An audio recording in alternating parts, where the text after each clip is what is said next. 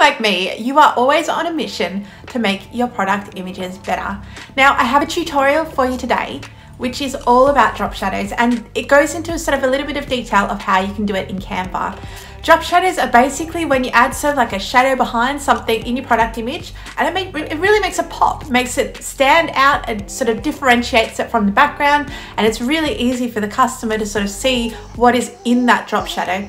So there's a couple of different ways you can do it. I'm going to jump across to the screen share and show you exactly how to do it in Canva. But before I do, I just wanted to let you know, like, product images, they are worth your time. Really making these little tweaks, like adding drop shadows, it can make all the difference for a customer clicking on your thumbnail and then coming into your world and your business and not. So it really is important to invest that time in our product images. They deserve just as much, if not more, love and care than our actual digital products. Okay, I'm going to jump into the tutorial. So here I am in my Canva. I'm already logged in, so I'm going to go ahead and create a new document. So top right hand corner, I'm going to hit create a design. And I'm going to make it 2000 by 2000 pixels. You can obviously do whatever size suits you. The reason I picked that is because that is the preferred size for an Etsy listing. So I'm going to create new design. Now in my uploads tab, I've already uploaded an invite that I've designed, and you can see I've inserted that now, and you can see it kind of merges into the background, doesn't it? It doesn't really stand out. There's no sort of, there's nothing really to differentiate that design from the background. It just sort of sits there. Now there's two ways that we can add a drop shadow. The first way is to click on whatever you want to add the drop shadow to, hit edit image, scroll down, and there's a section called shadows, and it might not be turned on for you. If it isn't, then you just hit turn on. It's just an option in Canva, and then you can go in there and you can actually add all these different types of shadows. So they look great, don't they? They really make it pop off the page and just sort of give it that little bit of extra polish, which is awesome. Now there's one thing to remember.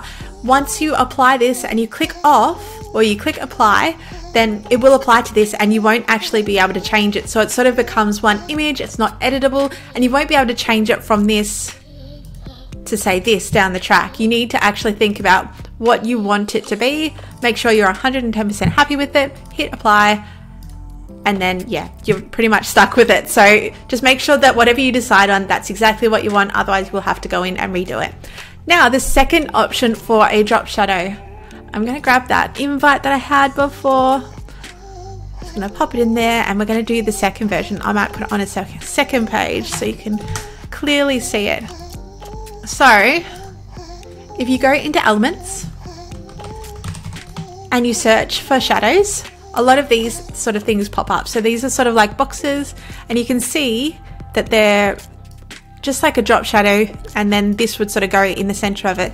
Now the sort of downside to this is they aren't the right shape. So if this sort of doesn't fit, as you can see like that, it's not going to go all the way around. But there is a way around this. So I'm going to show you how to do this. So send it to the back.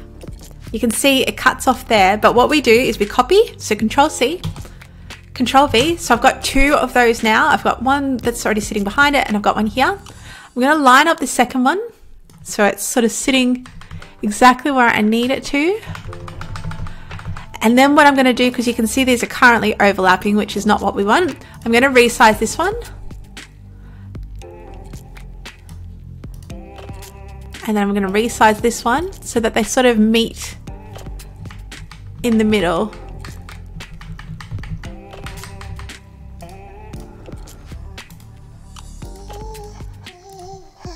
Beautiful, and that is all nicely lined up now, and that looks like it is exactly, well, it looks like it's a drop shadow on this thing. So again, I've got two parts of that drop shadow just there. I'm going to show you one more time. So insert the box,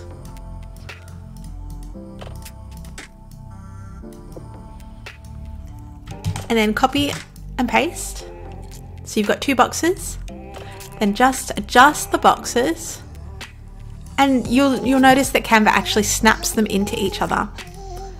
And if, for example, you want to make these one item, you can actually in the top right hand corner hit group, and then for convenience they'll just be the same one, and you can always ungroup those to edit them a little bit more if you wanted that drop shadow to be a little bit smaller.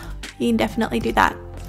So I hope this was helpful. I hope you enjoyed it, and I hope that you go ahead and make some sort of drop shadows on your product images, because they definitely make things pop off the page.